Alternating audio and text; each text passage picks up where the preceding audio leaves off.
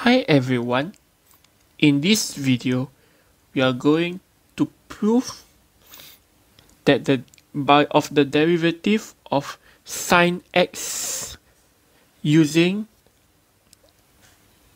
the definition, sorry about that,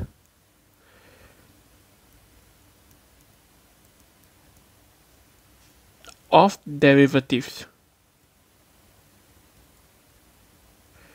So we are going to use the definition of derivative to prove that d over dx sine x equals to cosine x.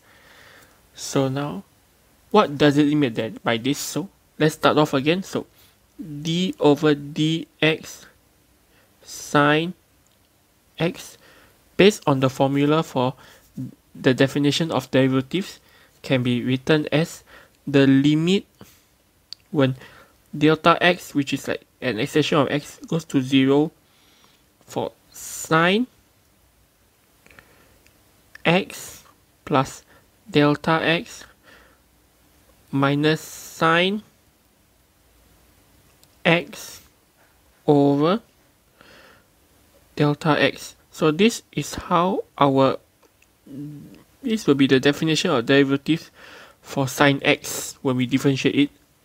And further simplifying it, for this we can extend using the trigo additional formula. So equals to limit x equals to 0 sine x cosine delta x plus cosine x sine delta x minus sine x over delta x. So this will be the extended. And so now let's further simplify it. We will split it into two components. So limit x goes to 0. Sorry, this should be goes to 0. So as you can see here, we can split this first and last term have sine x. So we can bring the sine x to one side. So it will be sine x cosine delta x minus sine x over delta x plus cosine x sine delta x over delta x. And let's simplify it further. Equals to limit x goes to 0, and let's simplify this first. We factorize it. So sine, sorry about that, so sine x cosine delta x minus 1 over delta x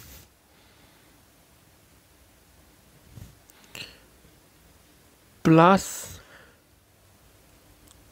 cosine x sine delta x over delta x. Okay, so now we can split the two terms. So equals to limit sine x, then this will be cosine minus 1 over x plus limit delta x goes to 0 cosine x times sine delta x over x. So let me erase this part first.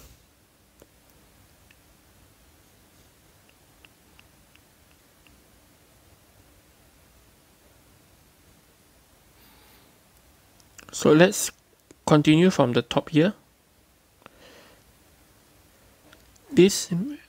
So from here we can use, and from this part sine x doesn't have any delta x, so equals to sine x limit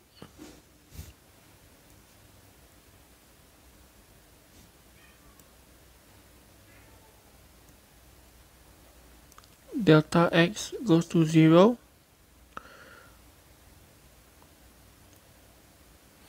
cosine x minus 1 delta x minus 1 over delta x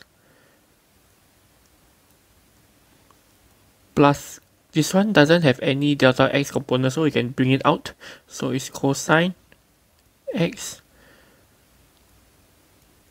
times limit x delta x goes to 0 sine x delta x over delta x. So let's erase this part now so that we can do this. So now, as you can see, we are left with these components here. So we can use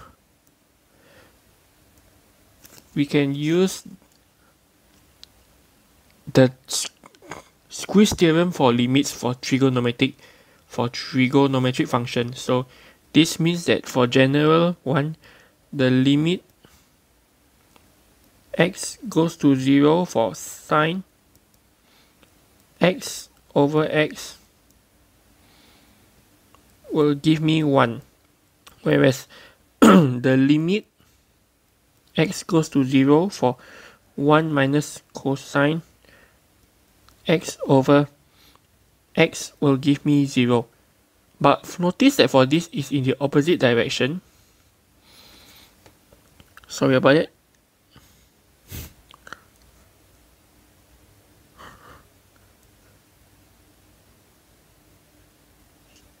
Okay, this is better. So for this, let's say if we were to minus, so limit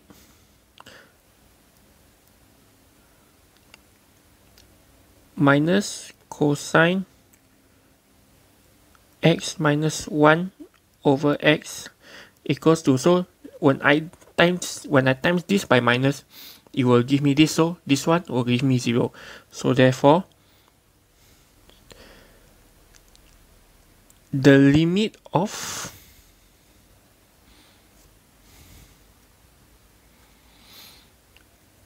sorry about that, so let me erase this. 1 minus cosine x, so sorry about that. Therefore I can say that the limit of cosine x minus 1 over x as it goes to 0 will give me 0. So now from here we can apply this and this, and that we can write as sine x, this one will become 0 plus cosine x, this one will go to 1. Therefore this one will be 0, so hence we get cosine x. Therefore d over dx sine x will give me cosine x, shown using the definition of derivatives. So we have already proved this, and now we have come to the end of this lesson. If you have any questions, please feel free to drop me a comment and I will reply to your comment. Thanks so much for watching and have a nice day.